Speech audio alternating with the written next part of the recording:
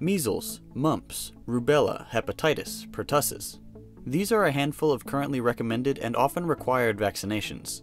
Most of us have had the wonderful experience of getting prodded by needles at the doctor's office, and it's not typically something we look forward to. But besides the minor pain associated with the shot, is there anything to be afraid of?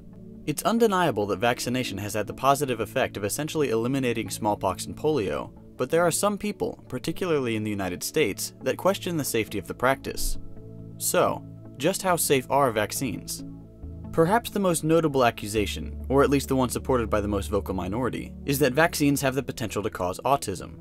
This concern originated from the publication of one study in the prestigious medical journal The Lancet in 1997. In this study, British surgeon Andrew Wakefield suggested that the MMR vaccine was increasing the likelihood of autism in British children.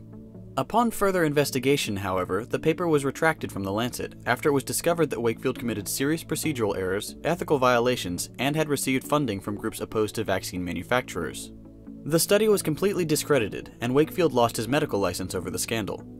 However, to the medical community's credit, they decided to take Wakefield's hypothesis seriously and conducted further studies. Not one of them found any link between the MMR vaccine and autism. Despite the clear falsification of data to achieve a predetermined result, the public was whipped into a frenzy by the report. In the following years, vaccination rates plummeted by 80% in the UK.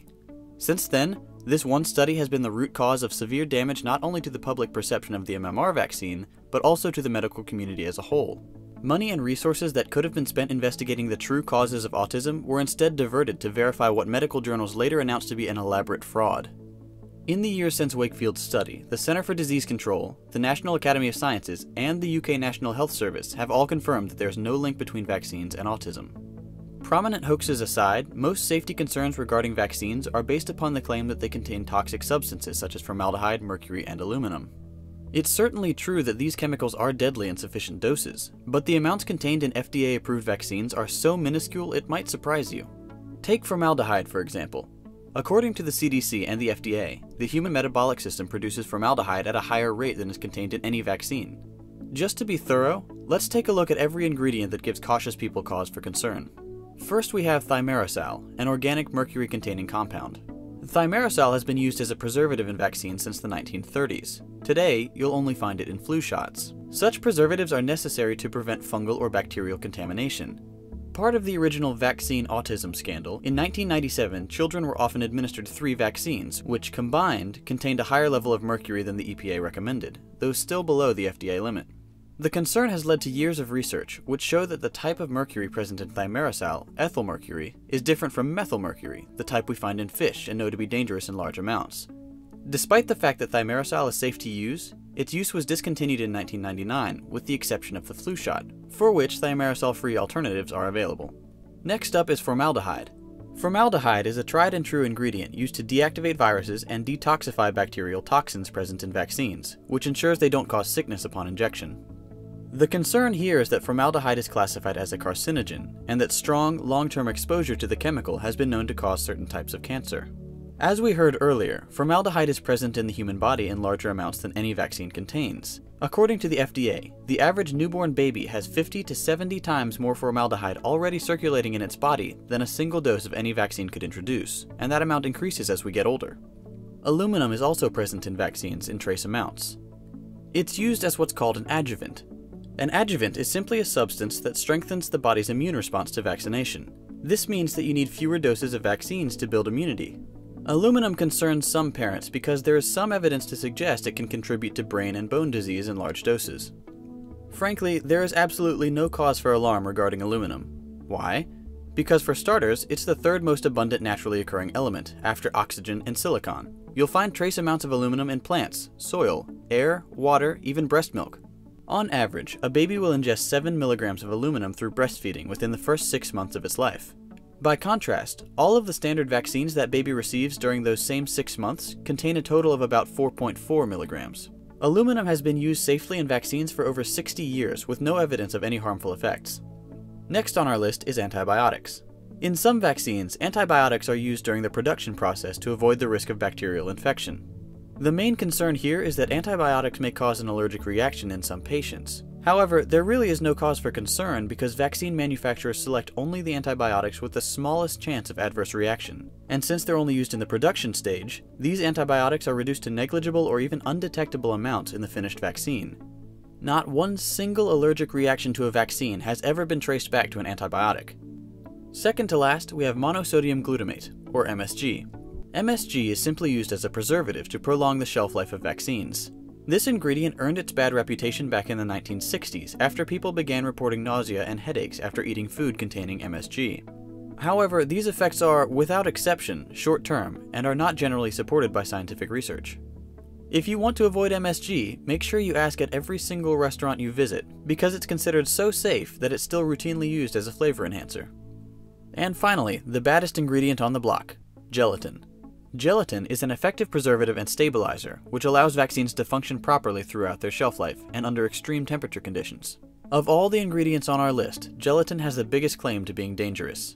It's the largest source of allergic reactions in children. However, it's not much of a feat considering the harmlessness of the other ingredients, and even gelatin only causes a reaction in 1 out of every 2 million patients. That might sound scary until you consider the fact that your odds of being struck by lightning are 1 in 10,000. If you still don't like those odds and somehow manage to make it to the doctor's office without getting struck by lightning, there are gelatin-free alternatives available. That's the entire list of ingredients that are often used in anti-vaccination campaigns, and as we can see, they're really not so scary. Okay, but even if that's the case, even if vaccines are harmless, shouldn't people be allowed to choose whether or not to vaccinate their children? Short answer, no. For the longer answer, let's look at some statistics. In every major case of reduction in vaccination, there has followed a period of disease resurgence and mortality rate.